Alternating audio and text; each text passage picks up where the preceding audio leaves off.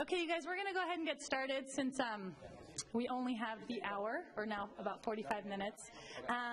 So my name's Nadia Alami. Thank you, everyone, for coming. I'm a first-year pediatric nurse practitioner student in the School of Nursing, and we're really excited for today's talk. It's an issue that has been coming up, and the idea of the talk came about by a group of nursing students.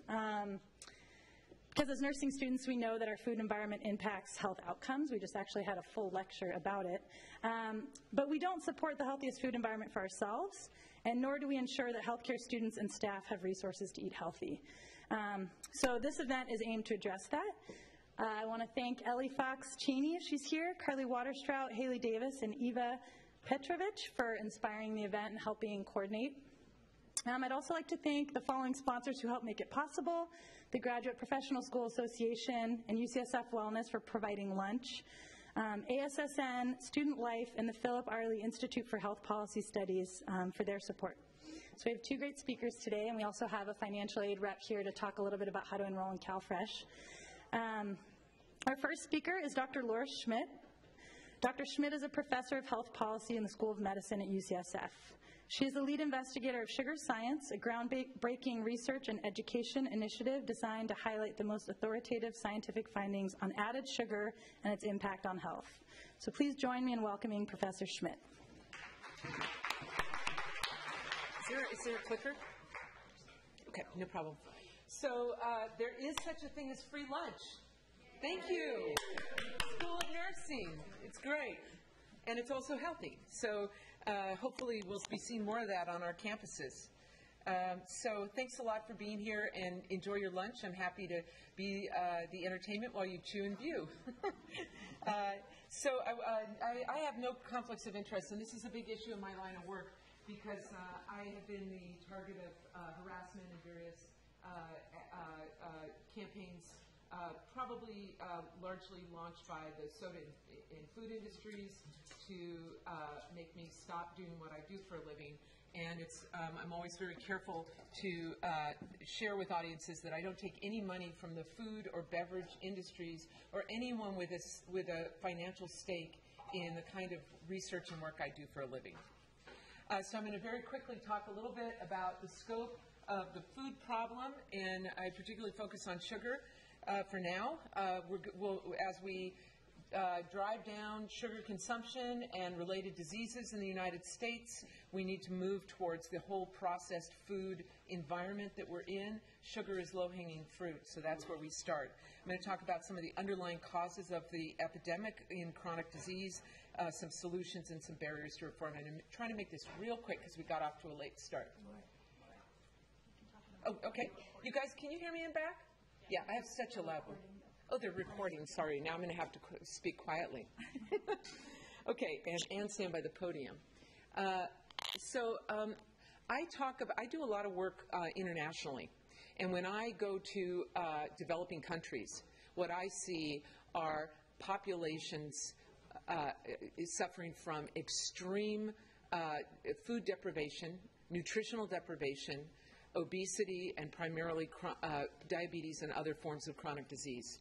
And let me give you an example. Mexico, highest rates of diabetes in the world, highest rates of soda consumption in the world. The Mexican government is in a situation right now where they have an entire generation of people who have had uncontrolled diabetes. They are now stuck with damaged kidneys. There are not enough kidneys to go around to transplant, and so they have an entire population of people on dialysis. And their healthcare system is going to be crippled by the costs of maintaining this population on this very high, highly costly form of care, right? So this is what countries around the world are dealing with thanks to the Western diet and the food corporations that are really the vector of a pandemic of chronic disease all over the world. As our consumption of soda is going down, we're down 25% from our peak in the late 90s. Guess where they go to sell their stuff? They go overseas. So when we talk about this food problem we've got, we need to think about it very much in the frame of global warming. It's a situation that's very hard to make the scientific case this early on that we have a global crisis, but we have the warning signs, just like the polar bears on the icebergs and the big chunks of ice that are melting in the Arctic. We have warning signs that are showing us that we have a global pandemic on our hands, and unless we get our food supply back into shape, we are in serious trouble globally. And there are two trends that tell us, just like global warming, a 3-degree rise in the Earth's temperature, that tell us that we have a crisis on our hands, a global crisis. And the first is the rising rates of adult diseases in children. So this is the U.S. diabetes rates starting in 1958 and ending in 2010, CDC data. Okay, this is not something you see occurring. Many of these cases are children. This is not something you see occurring unless something has changed in the environment. You don't see big changes in the prevalence of an adult disease appearing in children unless you have a change in the food environment.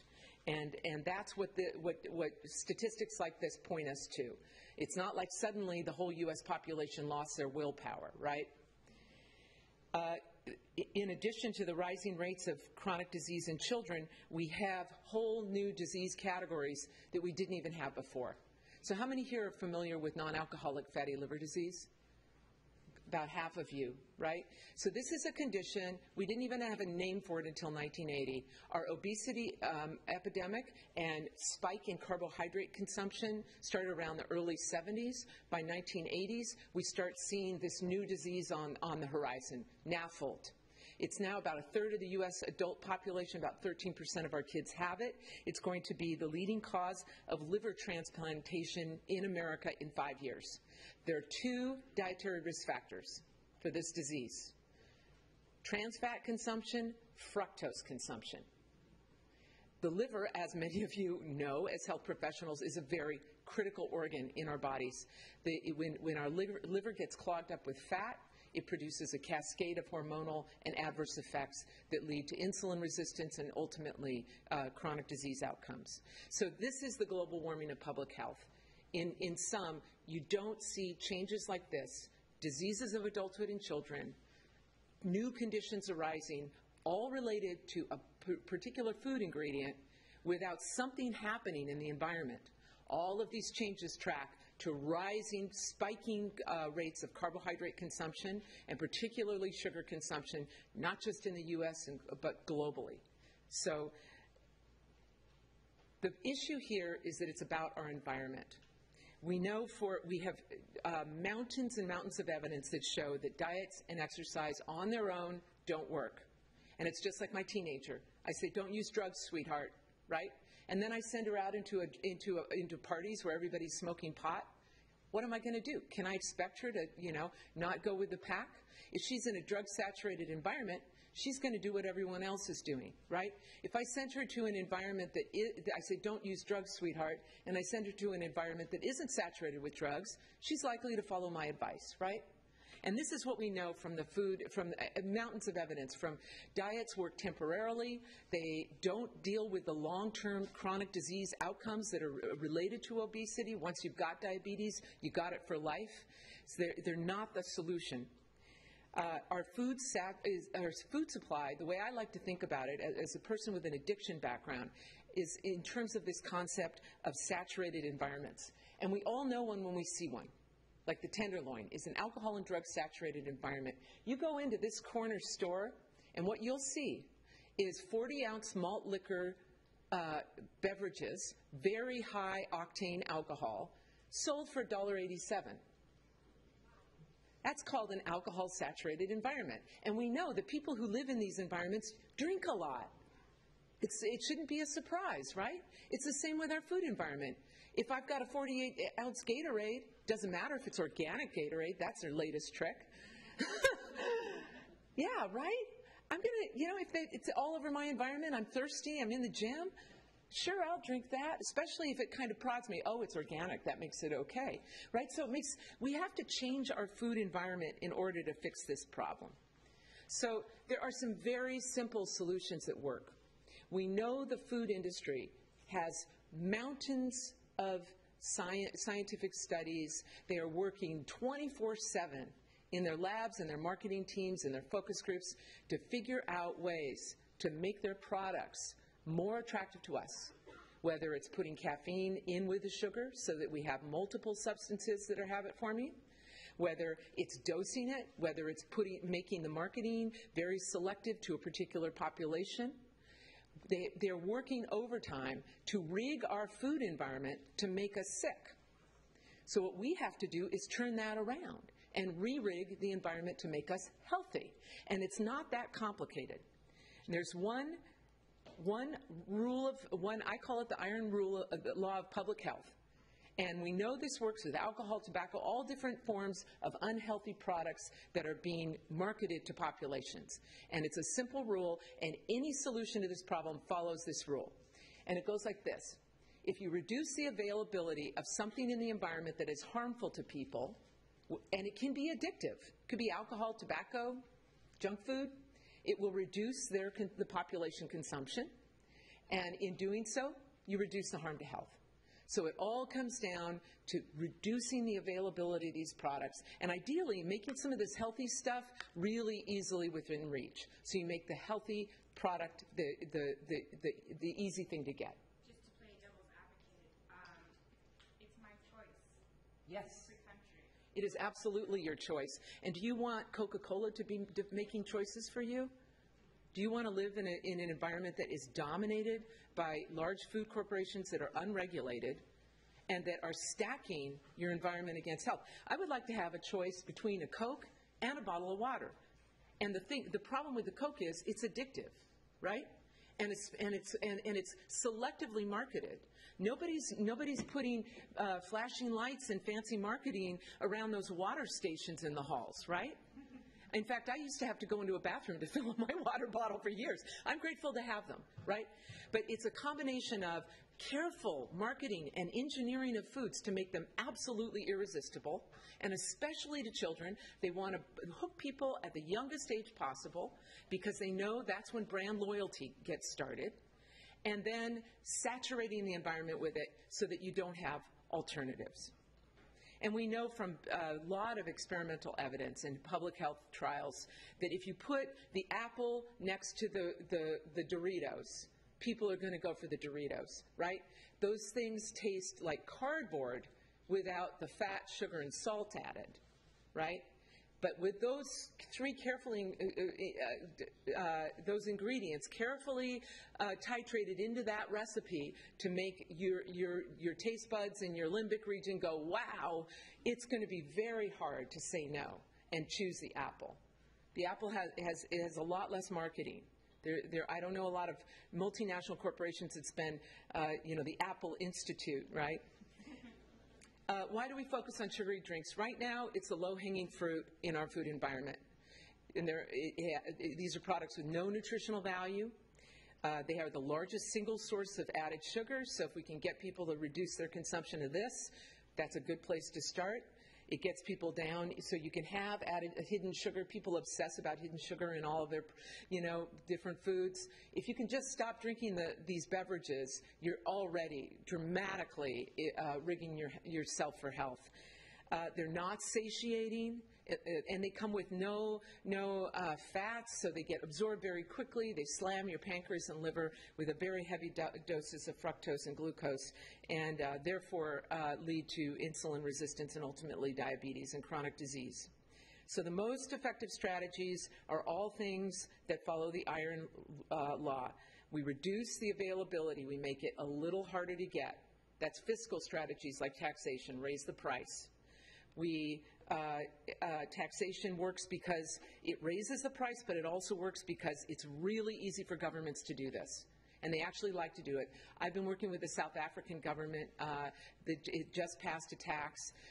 And, it comes out of the Department of Treasury. It's easy for governments to do. It's easy for them to levy the tax. It's something they can do to change the food environment that's quick and easy. And often they can put the proceeds to people to programs that will create healthy options like clean water and other opportunities.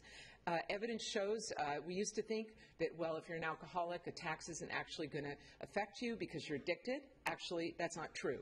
We now know that the heaviest consumers are actually disproportionately affected by taxes. So it's a really good thing, even for people at the extreme ends. And I'm going to just skip quickly because I want to be able to give Ruben some time. A second option is controls at the point of sale. So this is something that hasn't been done much. But the idea here is to, for example, governments worked really hard to get soda out of public schools. So guess what happens? Pop up all around the school district and the schools, corner stores peddling junk to kids on their way to and from school, right?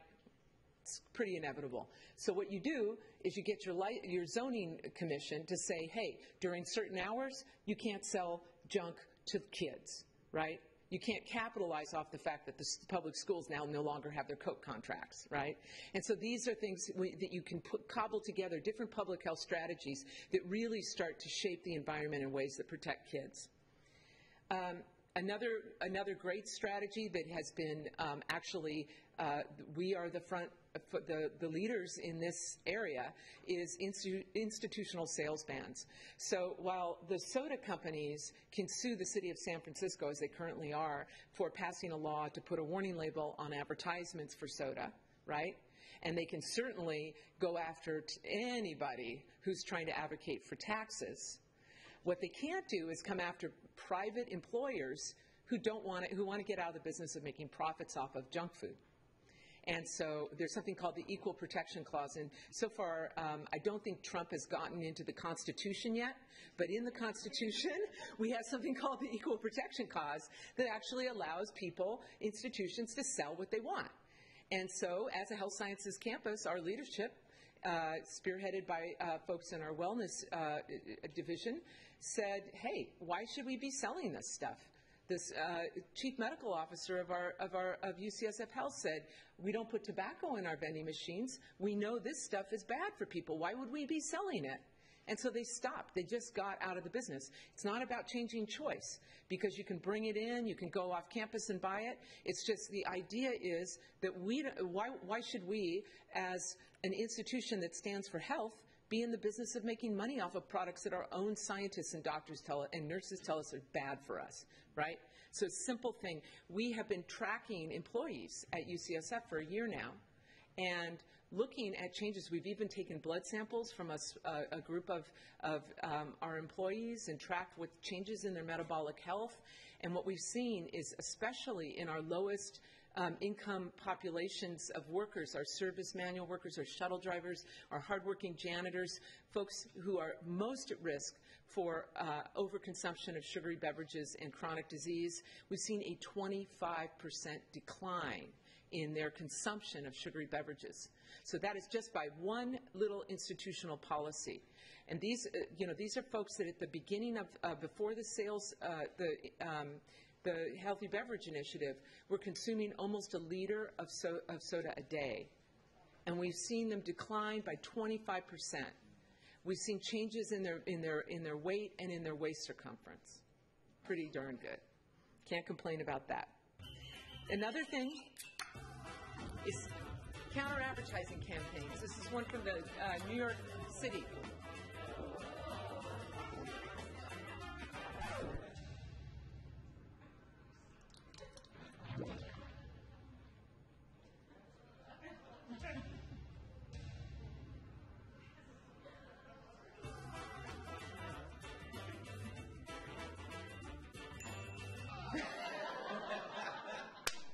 What I love about that is that they use the very kind of the happy soda ad spirit to make this case, and so they're kind of turning that storyline around.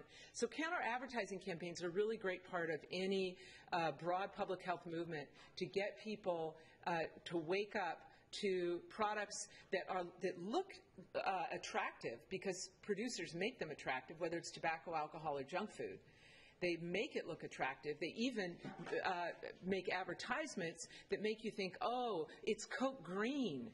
It must be environmentally good, right? That's their latest thing. It's organic Gatorade. That must mean it's good for me, right? And these kinds of advertisements are designed to kind of flip that script and to say, look, turn the can around and look what's in it, right?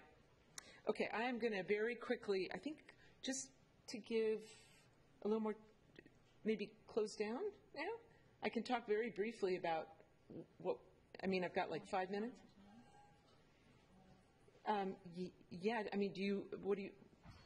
Yeah, I think maybe a couple more minutes and then we'll take 3 Okay. or 4 minutes. I just want to talk a little bit about, this has been a really hard war that we've been fighting here to go up against such a powerful industry and with deep pockets. It's not unlike what happened in the 20th century around tobacco, which is, according to the CDC, one of the top 10 public health victories of the 20th century.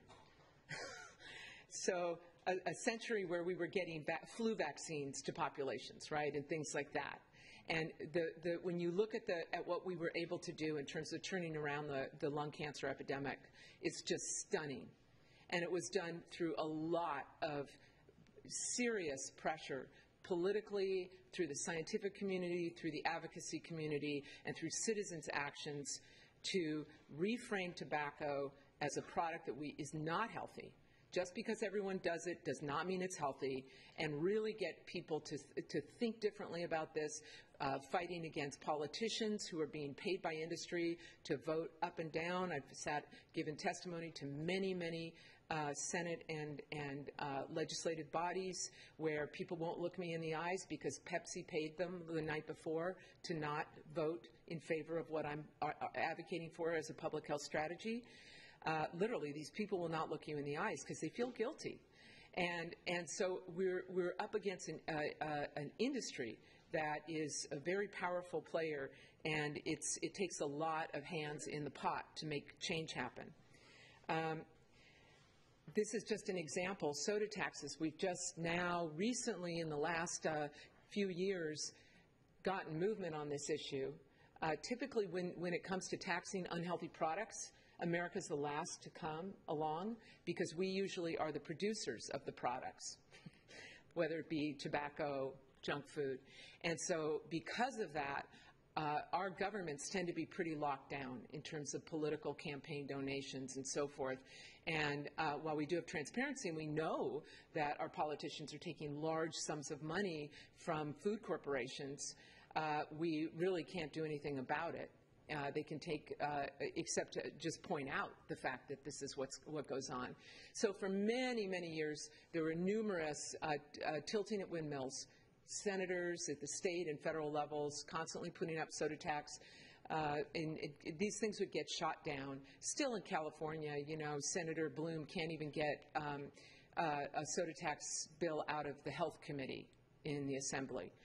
But what happened was advocates decided to shift to the local level, and then what happened was a little bit of the leveling of the playing field because large philanthropists started to come in and back these coalitions on the ground, namely the Bloomberg Philanthropies and the Laura and John Arnold Foundations have backed not anything like the money that the companies spend in these battles, but definitely helping to bankroll the folks on the ground who are fighting and trying to get the word out. The industry's lying to you. It's not a grocery tax. It's a tax on soda, right? And so that message, and so that's, and also we've got scientists now. The science has come around fatty liver disease, diabetes, and heart disease has come together in a way that it's really hard for anyone looking at the evidence to say, those products aren't a risk factor in these disease outcomes. And so we've got scientists who are able to make the case to policymakers and suggest evidence-based policies. So it's all come together, and we've started to see a real shift. What's really cool is what's going on at the global level, which is tremendous momentum. We've got many countries in the Nordic region, most of our island nations in the Americas where we've got massive obesity epidemics, have passed soda taxes. We've now got our first one in the African continent. India's poised. They've got one that's gotten out of one chamber in the House, a 40% tax on sodas. So we're seeing many, many lawmakers around the world are looking at the cost, the rising cost of diabetes in particular, and saying, we can't do this. They've seen what went down in Mexico, and they don't want to be there. This is this really interesting diagram. This is actually, it came in the DC Leaks documents, and it's the Coca-Cola European strategy likely to materialize. These are regulations that they might have to deal with, and then business impact. And soda taxes are right up there in the top corner. And so that's why they've doubled down the way they have, and they're spending, what was it, $26 million just in the Bay Area to fight the last round of taxes, ridiculous amounts of money, because they do not want the finger to come out of the dike.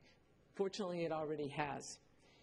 And then, of course, you may be aware of the work by Kristen Kearns here, a postdoctoral fellow in the School of Dentistry, who has studied the sugar industry using internal documents, and she's been demonstrating in a very vivid way how industry meddles in the actual scientific enterprise.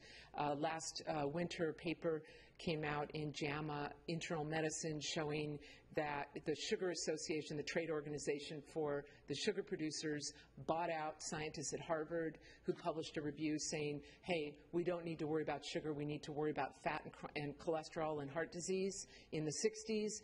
And we got, what did we get? A lot of sugar consumption and obesity epidemic. So we know we actually have an active program here at UCSF where we're very much like what we do with the tobacco documents.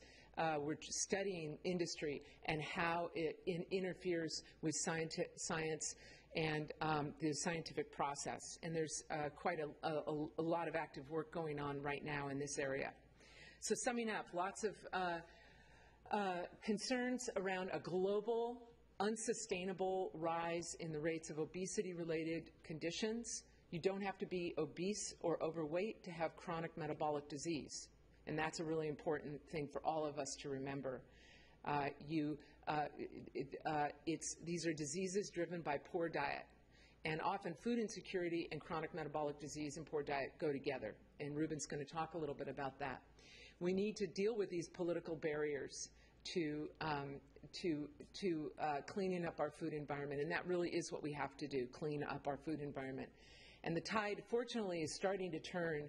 It's still a heavy lift. And any of you that are excited to get involved in the work going on here at UCSF in this area, on our own campuses, cleaning up our own food environment and being a model for other institutions in how to do that, or even in the research area, you know how to find me. Thank you.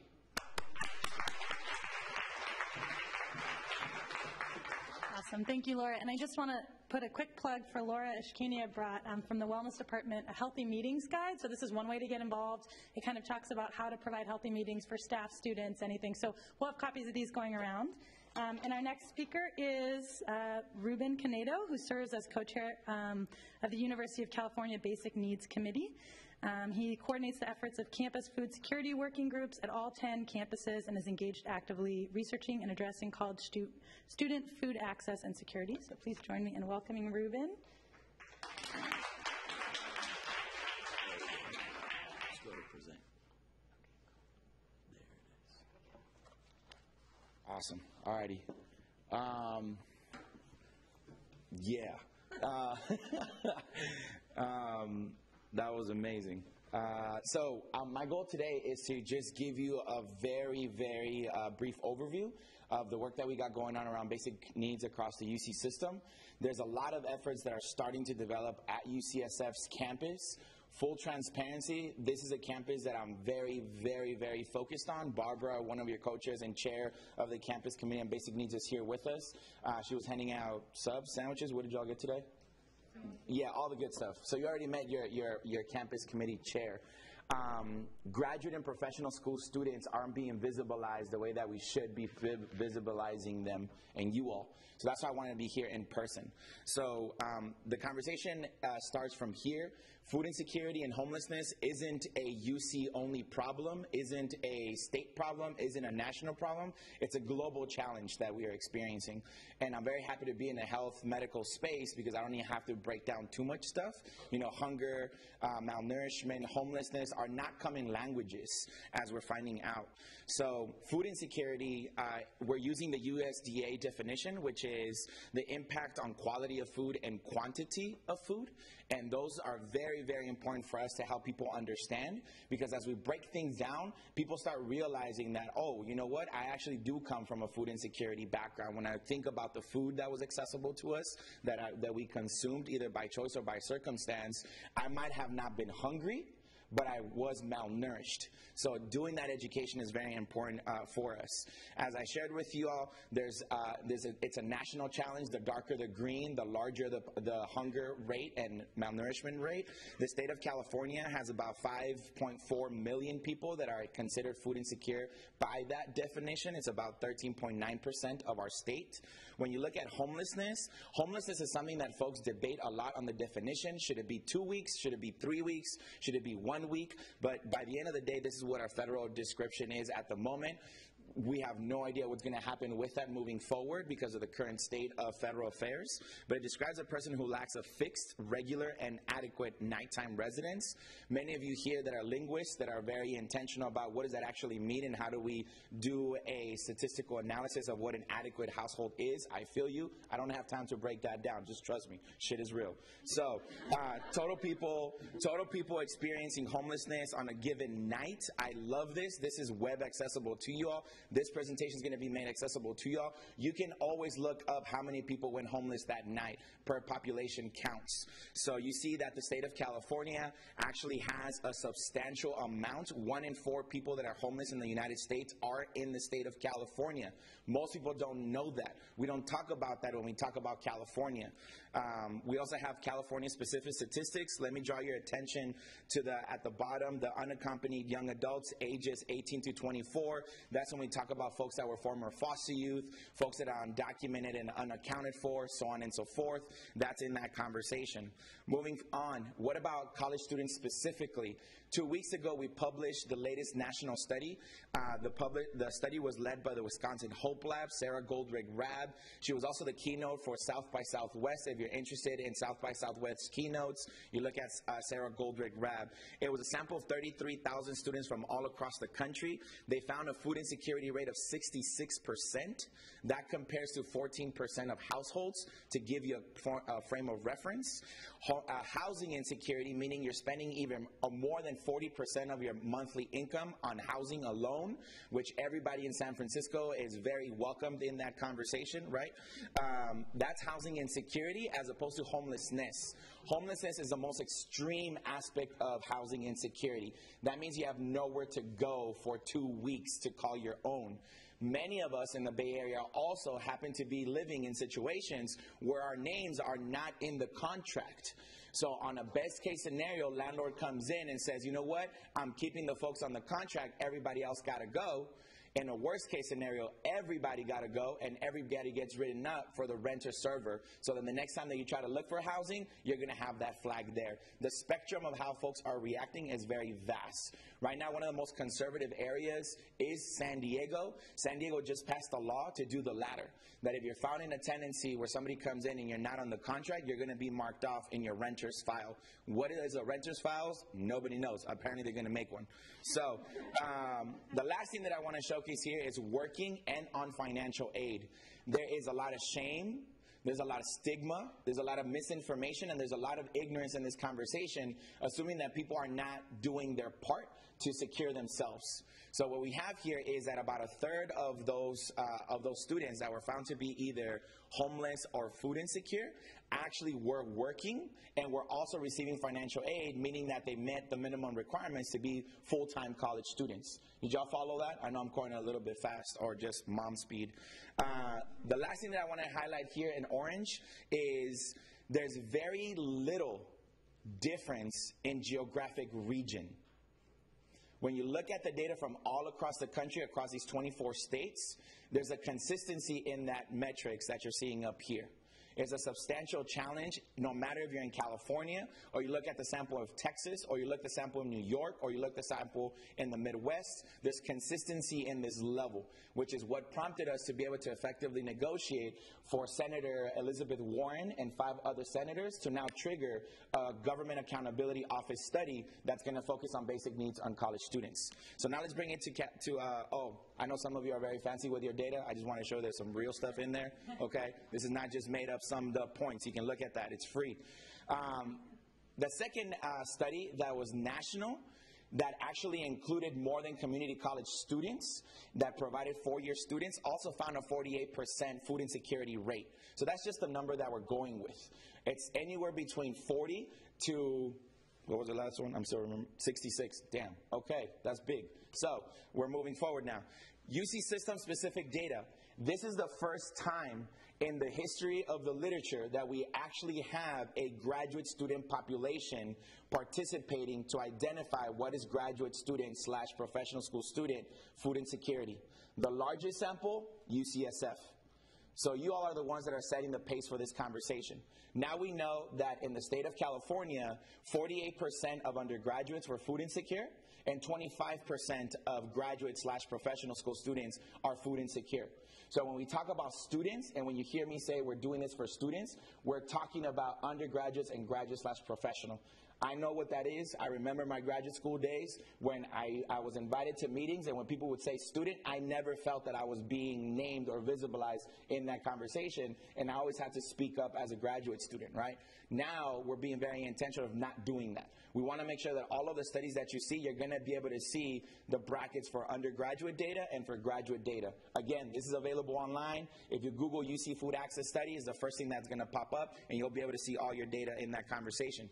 If you're interested in UCSF-specific data, all you have to do is send a message to Barbara or go have a conversation with Barbara. She can give you some of that data as well. The next thing that I wanted to do in terms of this study, it's very important for me to showcase this. Over half of the students that were identified as food insecure did not grow up food insecure. Is that clear for everybody? So when we have this conversation that the students that are food insecure are the lowest income students, we have to check that assumption. And we have to question it, where is it coming from? I just got back from a statewide tour. We visited all 10 of the UC campuses. All 10 campuses have either a food pantry or an emergency food relief program. Every single campus that is providing a service of emergency relief, over 50% of the users are not Pell Grant recipients, are not from the lowest income backgrounds. So that is also showcasing in the people that we're serving. Is that clear for folks? I know that gets a little bit confusing at times. Beautiful. Y'all are brilliant. Okay, so student stories. We're making sure that we're not just doing the quantitative conversation, we're doing the qualitative one. Student stories are at the forefront of all these conversations. Students consistently say, I wasn't prepared for this aspect of college. Nobody talked to me about what college was going to be like outside of the classroom. People told me about my college requirements. People told me about my graduate school requirements, about my essays. Somebody drilled me about my interviews to go to medical school, to go to pharmacy school, whatever. But nobody ever told me about the cost of living. Nobody told me to look at how much does it cost to pay for rent? Where is the food? Where can I find the most nutritious food at the lowest cost? That kind of living hustle, that cost of living hustle, we don't talk about. And I'm going to show it to you right here because I know you don't believe me. Stand, raise your hand, or otherwise signify if you went to a K-12 school district that it was mandated that every single student that graduated had to be graduating with financial wellness skills, cooking skills, nutrition skills, and living skills. Stand up or otherwise signify. How many folks here are from California? How many folks here are not from California? How many folks stood up? One? Yeah? Nobody? Told you. You're welcome. Okay. So, another thing that we're noticing is that there's a national movement right now of opening up food pantries. And that's something that we want to celebrate. Food pantries are very romantic. They're very grassroots. They're very politically incentivized. It makes you feel good to be able to serve somebody directly.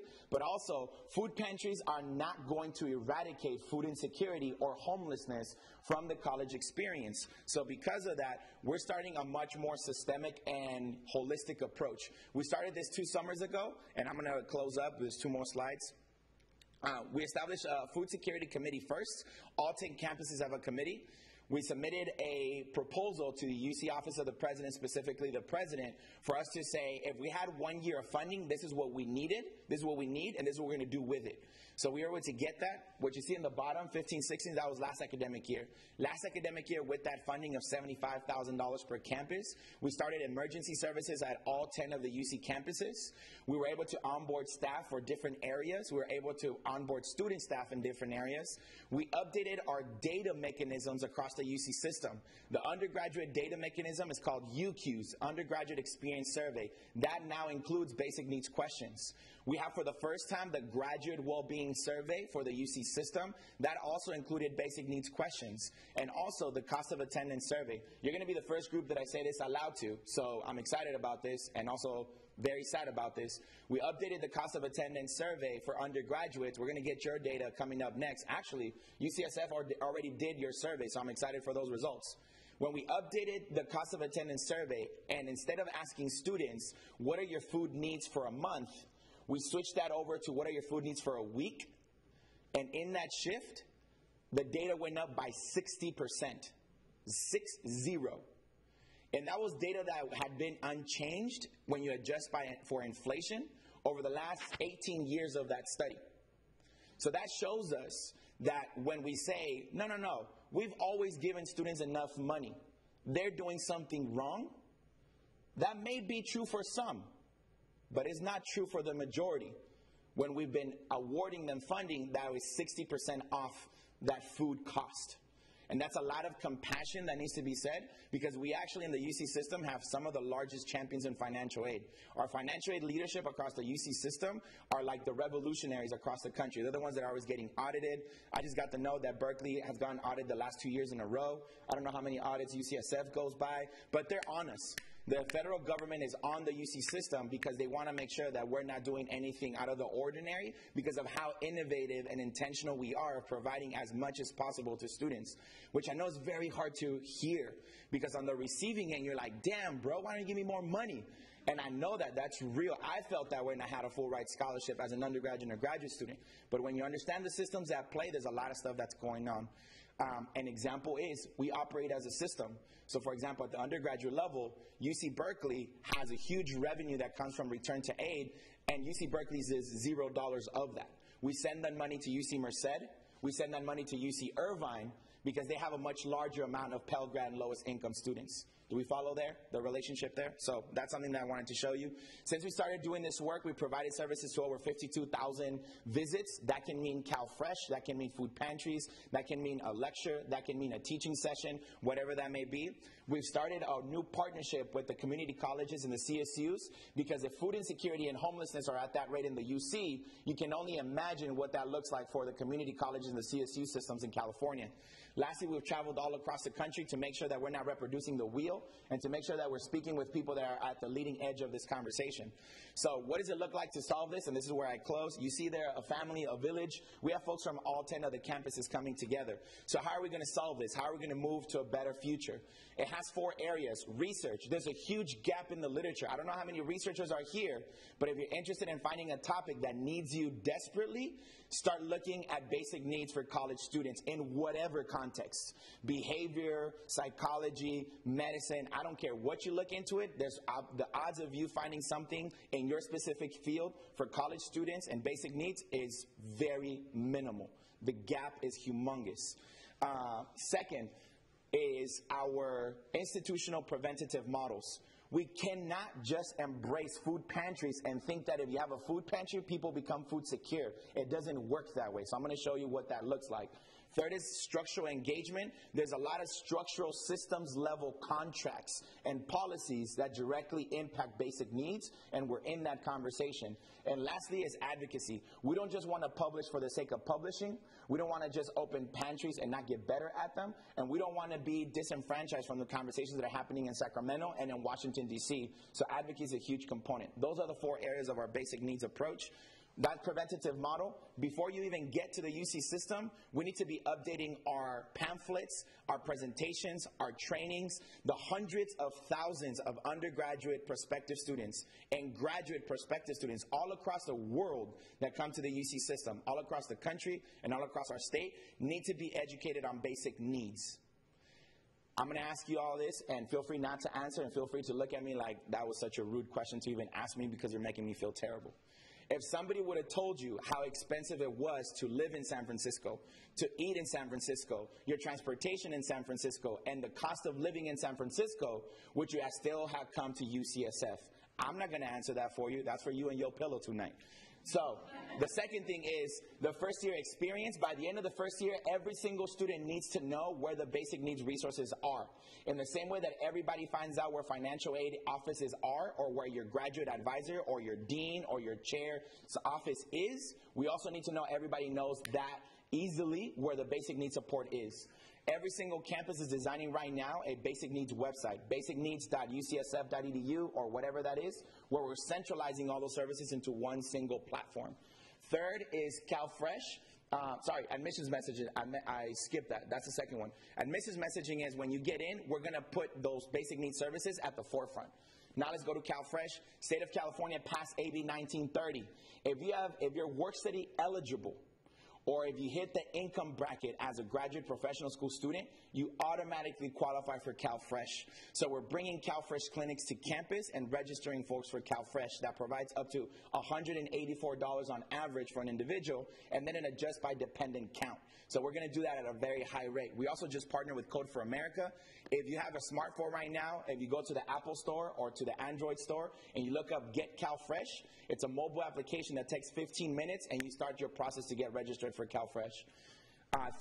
Third from the bottom, basic needs skills. Just like I asked you all, how many of you were taught about this? We're finding out that a lot of folks need some help, need some financial strategies, cooking strategies, food prepping strategies, so on and so forth. So let's start teaching that at scale. I don't know if you know this, but some of the most popular courses across the UC are actually in nutrition. There's a course at UC Berkeley as an example. It's called Nutritional Science 20. Over 60% of undergraduates take that class at some point.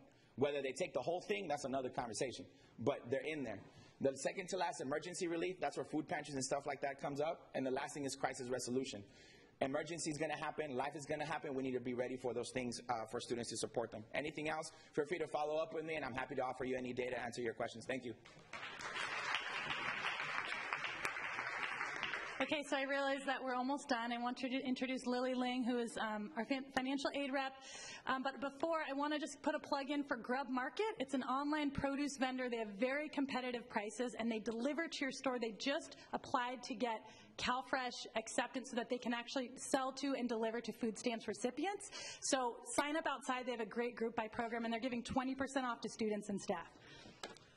Hi, good afternoon. Okay, I know we're running out of time, so I just want to briefly mention two programs that you can participate in. First of all, there's a CalFresh program, and secondly, the UCSF emergency loan. Before I hit on that, though, I do want to remind everybody about the food security program here at UCSF that Ruben talked so eloquently about. You can apply for the food security program at UCSF. Basically, it's $70 every time that you apply for. It's $50 for a Safeway gift card and $20 that you can use in one of the food vendors at UCSF Parnassus or in Mission Bay. You can go to the financial aid office website, which is FinAid, FINAID.UCSF.edu, or come to inquire about it in our website under the quick links. You could just click on food access, and there you go. You have that information. And once you complete the form, you could pick up the gift cards either in Parnassus Manassas or Mission Bay, okay?